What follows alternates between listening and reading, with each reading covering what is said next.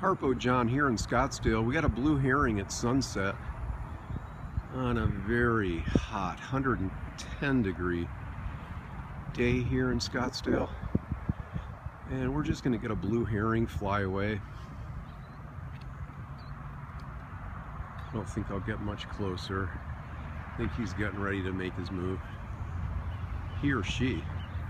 Again, a beautiful blue herring. And we're going to sweep over to the magnificent sunset here in Scottsdale. Yes, beautiful sunset. And it is always exciting to find a blue herring, so let's see what we got, folks. Sure don't like to disturb wildlife, but he got to be a big old blue herring because he's smart and knows just when to make a move. Here in Scottsdale, Arizona, 2015.